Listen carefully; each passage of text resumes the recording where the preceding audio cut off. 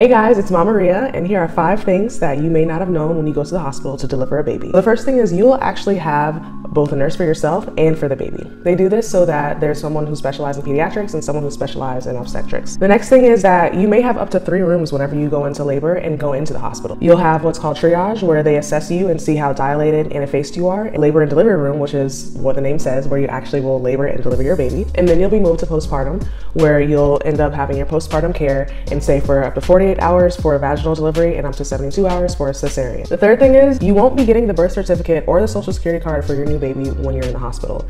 This is something that's actually mailed to you after you leave the hospital. You may have an option to get a discount while you're there, so you won't have to worry about paying your entire copay. And finally, a lot of hospitals do offer baby photographers, so they'll come in and photograph you, your family, and your newborn. And we got offered a free photo just for doing the photography session. I hope this helps, and subscribe for more.